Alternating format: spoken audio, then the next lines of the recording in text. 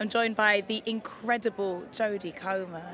I'm good. I'm so good. And I feel like everyone's just in a great mood. Yeah, I know. It feels like a while since I've done something like this, like got dressed up and gone out. And it's always such a lovely day. And the sun's shining, so it's beautiful. It's a bit different to last year. Obviously, we didn't have an audience, and it feels nice that we get to share TV this time round. Of course, yeah. And there's so much amazing TV to celebrate, so it's nice. It's nice to be back here. Yeah. Well, you're no stranger to the BAFTA TV Awards. You've won it before, leading actress. Does it still feel as exciting getting a nomination again this year? Yes, of course. I don't think that will ever change, and I hope it never does. I think the moment it does, then you need to maybe check yourself a little bit.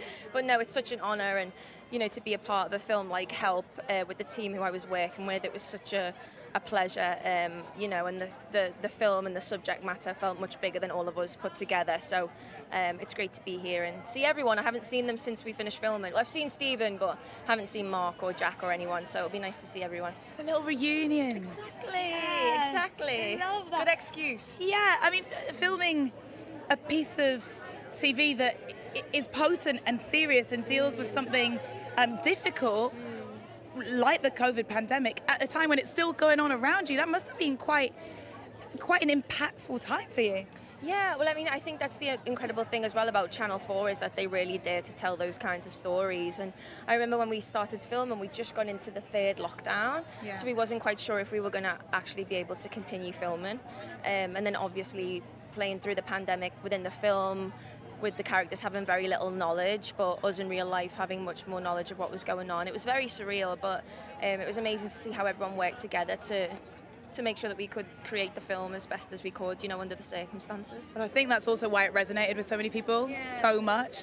Just finally, I've got to ask now, the cultural phenomenon that is Killing Eve is over. How do you feel looking back on it and knowing that it's done? Well, it's been so recent, We finished filming in November, and I know that the final episode has only recently just gone out. So, and I'm doing theatre at the minute, so my head's been very kind of consumed by that. But it's strange, but it is, yeah, exactly. All good things come to an end. But I think it's probably much more fresh for the audience than it is for me. But yeah.